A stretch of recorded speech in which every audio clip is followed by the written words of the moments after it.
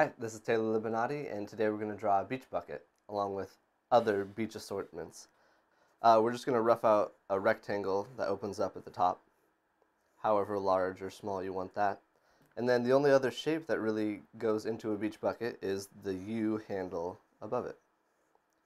So just kind of keep going back and forth until you see that shape forming. Let's kind of get it down a little more. So then from there, we can draw where the attachment of the handle will be, just with a slight little circle. Kind of give it a couple ridges. And then from there, we can start to harden in the handle.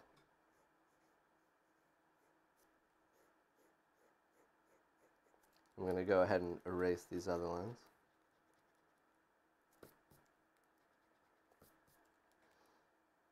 And of course we want to make a parallel line to that so that the handle can have some thickness to it.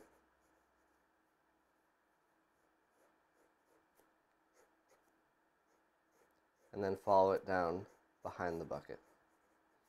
Okay, now that we have the handle, we can go ahead and draw in the bucket itself. The top, depending on the angle you want, can be very flat, or you can show some line behind it to give it that 3D circular feel.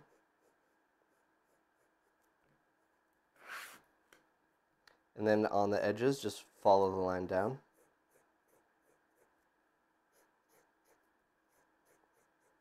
And give the bottom a slight curve to it.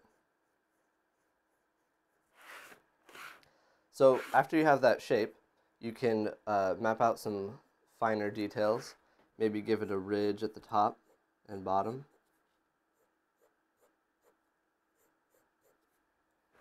And then if you want to add in shading, the shading for a spherical shape like this that's smooth is typically very simple.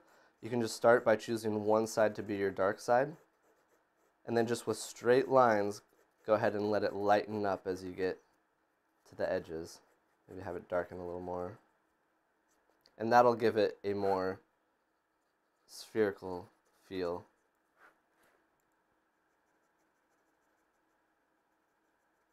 Okay. From there, we can add in some other fun shapes. Maybe a sand scooper, we'll say.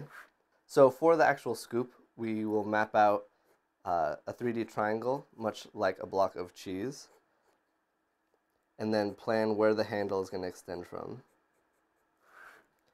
And then rather than having the top here connect, we'll just show a groove that's coming down to give it a scoop feel.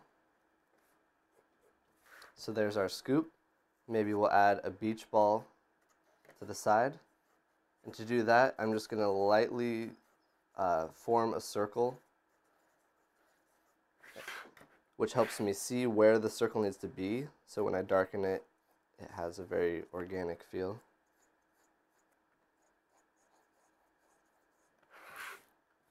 And then we can add in the actual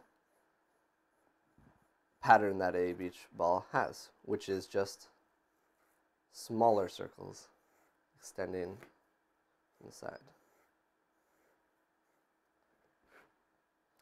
From there, we'll just add a nice little beach scene, maybe a hilltop amongst water.